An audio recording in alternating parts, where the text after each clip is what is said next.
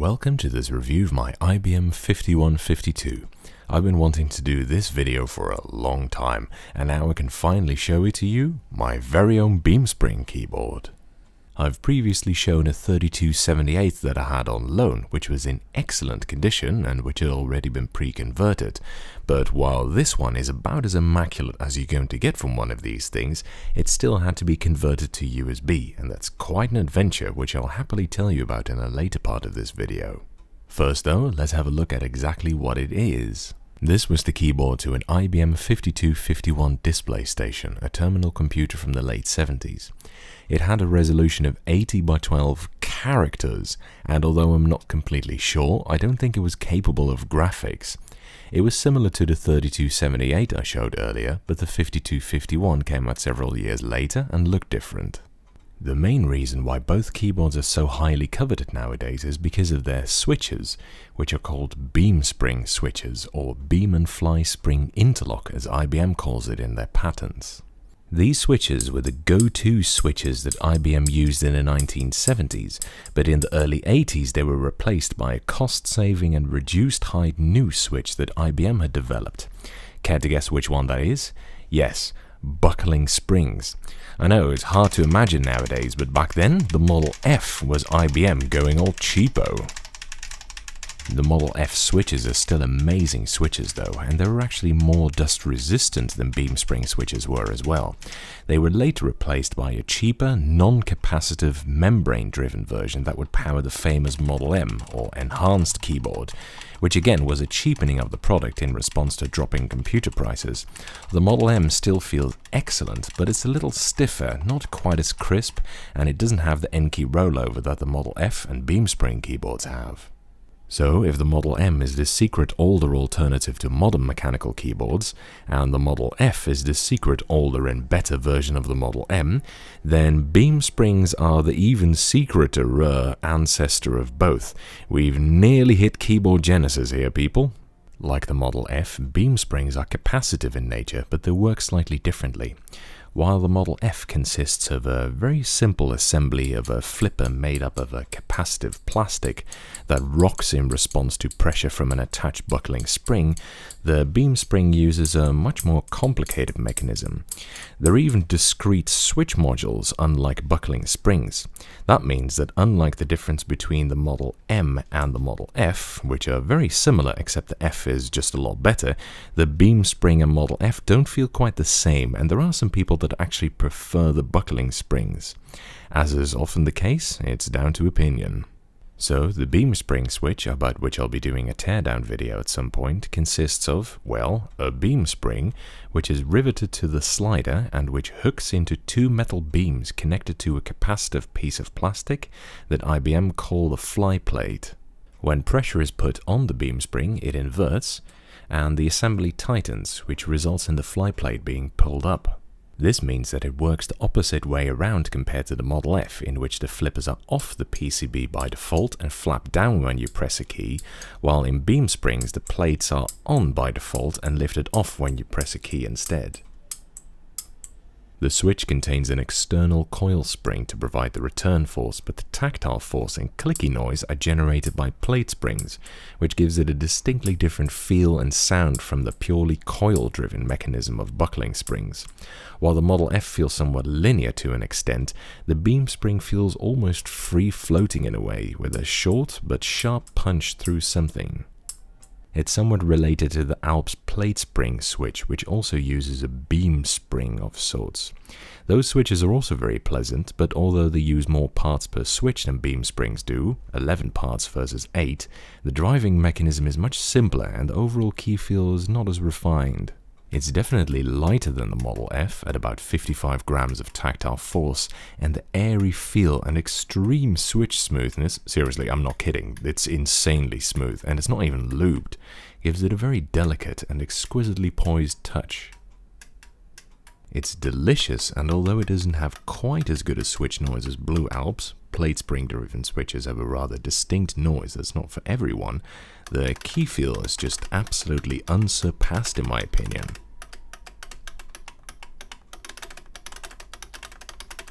Of course, beam springs are from an era in which people were used to typewriters, so just to lend the typing noise that bit of extra oomph, they...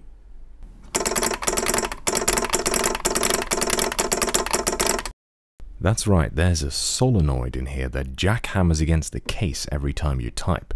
With it turned on, it's by far the loudest keyboard I own. It's so loud I basically can't understand videos of people talking when I'm typing on it.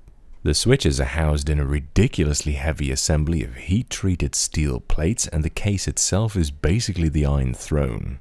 All of this leads to an absurd weight of just over 5 kilos, more than a battleship, or the same weight as 9 of these aluminium Apple keyboards. Yes, if build quality is paramount to you, then look no further. It doesn't get much crazier than this. Dun dun dun. Okay, so it does get much crazier than this, but the Chiron aircraft carrier is quite a different animal altogether, and I don't think anyone in their right mind would pick it over a beam spring. One common problem, though, is that if these are housed in an unhospitable environment, they tend to rust. Sometimes these show up rusted practically to oblivion. I guess this is more of a problem if you live in a nasty swamp or something, or even worse, East Anglia. This one is extraordinarily clean though. I can't see any rust anywhere, proving that you can actually store these with no rust accumulating. The bottom is basically flat plate steel with no flip out feet. Not that you need to with a keyboard this tall and steep. I mean, Jesus Christ, it's taller than my fist. But there are these massive holes on either side of the keyboard. Now, I'm just going to assume that these didn't have flip-out feet in them, because if they did, I can't even imagine how gargantuan they would be. Now that I've converted it, it just has a tiny USB cable coming out of it. But the original cable was an insane piece of kit. It might as well be a piece of rebar. It's quite short, but even at this tiny length, it still weighs 1/4 kilo. And just look at that plug, it's humongous! The original cable, just like the inside of the case, also has the original manufacture date on it, which is in November of 1982, which is quite late. That's after the Model F had already been introduced. So, how do you go about converting this to this? Well, it depends a little bit on which model you have, but for most beam springs it works like this. First of all, you'll need a converter board. These were designed by Tom Wong Cornell, aka X-Whatsit, and although they were kinda hard to get hold of at some point, Orialcon sells them nowadays. I'll put a link in the description below. Installing it is actually super easy thanks to the extremely convenient design of the beam spring assembly. The original controller on these is a slide-on piece of kit, so all you need to do is unscrew the ground, then slide it off, slide on the new controller, like so, and ground it. There. That's it. Genuinely, it's that simple. It's a dream. God, I love IBM and X-Whatsit. Optionally, if you want the solenoid to work, and it's not a rusted piece of poop yet, you can get a solenoid controller as well. You simply plug the solenoid into the solenoid controller, doesn't matter which way round. There's 2 pins for it, like so. And then you plug the controller into the solenoid controller, that's this way round, like so. And then you ground the controller to the chassis, like so, and you're good to go. Then, that's it, you're all done. So the whole physical installation is easy peasy lemon squeezy. But now comes the hard part. The kit comes with downloadable software, and because it's meant for use with a wide range of models, nothing is predefined. Moreover, the capacitive circuitry is so sensitive and precise you need to calibrate it manually for optimal voltages. I mean, seriously, have you ever had to calibrate a keyboard before? How awesome is that? So this is the software right here, which shows the keyboard matrix at the top. It's a 23x4 matrix that represents all the sensing positions and whether or not they're detected as on or off. At the moment, they're all white because they're all off, and they turn grey when they're on. Now, the first thing you need to do is determine the amount of current you need to send through the keyboard to get the right capacitance, or something to that effect. And that's right, we're gonna amp it up. So you have to spool through all the numbers to determine a proper value. If you go too low, keys won't register properly, and if you go too high, multiple keys will register for every key press, or keys will start to register as always pressed. There's an auto-calibrate feature you can use, but it's not much use until you know roughly what value you want. Even at the proper value, in the case of this keyboard it's 134, there's generally at least always 1 or 2 positions that register as always on. These are just empty positions in the matrix, so because beam springs use inverted sensing, they register as always on. In any case, once you've found the correct current in such a way that all the keys register properly and no extra keys register, like this, you need to set the layout. Now, for this you can specify the base layer and up to 3 others if necessary, or even macros and all kinds of other shite. It really depends on what layout you like and what keyboard you have to begin with, but the layout I've set basically has 10 F keys on the left here, Escape, Caps Lock, Control and Alt here, a numpad here, and this key I've set to numpad enter because numpad enter is the best enter key, and the back tab key I set to delete because I honestly can't see how people can survive without a delete key. Also, this small return key here is the layer key, and with it the numpad becomes an arrow cluster with down keys on both the 5 and 2, and nav commands in the corner keys, among a few other things. I've also set the function key plus F1 to toggle the solenoid on and off. Previously, I also programmed the layout for my ping master, which people kept asking me about, but I've lost that file and I can't find it anymore. So now if someone wants to have my layout file for the beamspring keyboard, I'll put a link in the description to a download where you can get it. Then, if you want to use the solenoid, you need to enable that as well under expansion header. Thankfully, you don't need to calibrate the current or voltage for the solenoid, but you do need to set the times for how long the solenoid should be extended and for when it should retract it.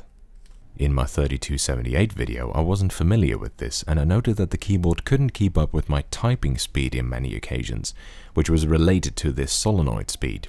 You can speed up the solenoid to make this less of an issue, but if you set it to too fast, the solenoid might not extend or retract properly. Of course, if you make the extend time longer than the retract time, it will stick on permanently, and if you make both values identical, it will never extend at all. Also, I found that the shorter you make the solenoid delays, the greater the chance of key chatter, i.e. keys registering multiple times per press, becomes. If you switch off the solenoid completely, this issue seems to disappear though. Anyway, once you've done all this, your keyboard is set up and ready to go. The last thing I want to comment on is the keycaps, which are fucking awesome. All beamspring keycaps are massive boulders of double-shot ABS, but they appear to be from an era before they added those bromine-based fire retardants to the plastic, which photocatalytically degrade the plastic, which turns it yellow. That's why most things from the mid-80s until the 90s that are made out of ABS turn so yellow. I can't recall ever having seen a beamspring keyboard with yellowed caps though. The ones on the 5251 have this really cool two-tone grey color scheme, which makes it one of the best looking beamspring models out there in my opinion. It's gorgeous. The key tops are also spherical rather than the standard cylindrical ones you'll find on modern keyboards. They look much cooler and more retro than cylindrical caps, especially with the centered lettering that almost invariably appears on spherical caps, but the edges can hurt your finger a bit if you're not used to typing on them. And finally, one more thing is the mount, which might look a bit weird and as if nothing else could possibly fit on them, but believe it or not, they're the same mount as the IBM Selectric typewriter. Those could sometimes also come with really colourful keycaps, so if you want, you can funky chicken up your board by repurposing Selectric keycaps for your beamspring. So overall, this keyboard is the dog's bollocks, the bee's knees, the cat's pajamas. It's bloody fantastic. It's built like a brick shithouse, the caps are ridiculously amazing, and the switches are, in my opinion, absolutely unsurpassed. And the 5251 is arguably the best model of beamspring as well. Some other beamsprings were smaller, but this one has an arguably better layout, better even than the XT Model F that came after it actually. The one that comes closest is the White Whale, but that one doesn't have a proper numpad, and the white only color scheme is nowhere near as nice, and moreover it needs a different converter from any of the others. So yeah, this is almost certainly the best keyboard I own. I love it to bits. That's it for this video. It was quite a long one. If you've made it all this way, thank you for watching. I hope you enjoyed it. And following is a typing demonstration of me typing on this keyboard. As with the 3278, first I'll do one with the solenoid off, then afterwards one with the solenoid on. See you guys next time.